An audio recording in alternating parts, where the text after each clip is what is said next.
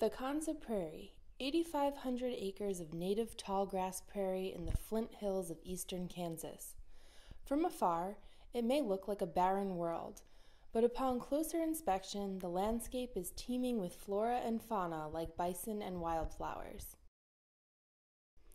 Hey, what's that in the distance? A rocket ship? The Eiffel Tower? Let's go find out.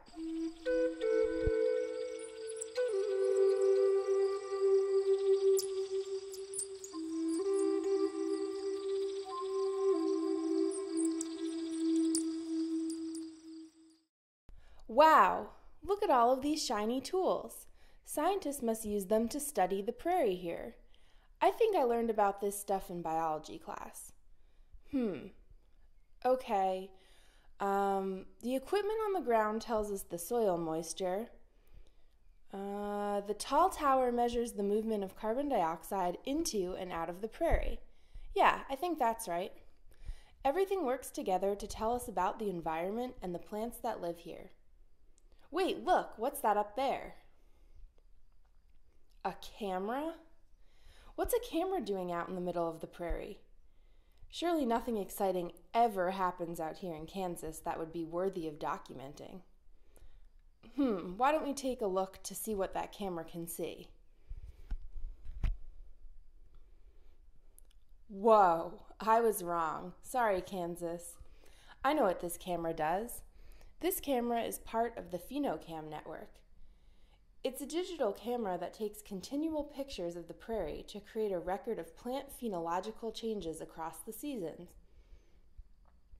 You may be asking what a phenological change is. Phenology is the study of periodic life cycle events like spring bud break or autumn leaf drop. But what can we learn about plant phenology from this camera? Here's a photo of the Konza Prairie taken on January 1st, 2016. Notice that the grass isn't green. Here's a second photo taken on June 1st, 2016, just 6 months later. The grass is very green. A photo is taken every 30 minutes by this camera throughout the entire year and stored in an archive online. That's a lot of photos.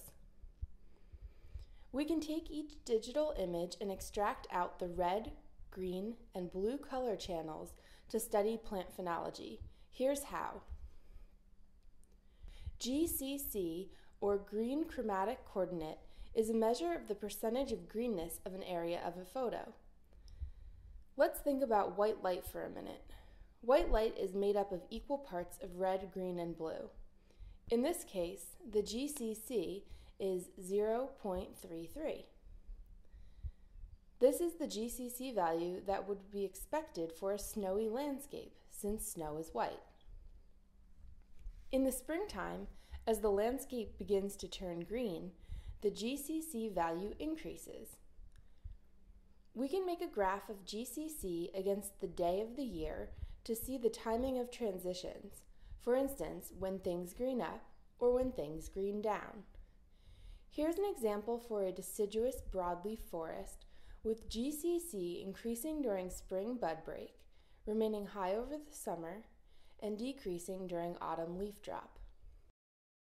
PhenoCams extend beyond the Konza Prairie. By calculating GCC curves and studying them at sites across the country, as well as the world, we can see how climate change has been affecting the length of growing seasons. That's pretty darn cool. For more information, you can visit the PhenoCam network and check out other sites that may be in your neck of the woods.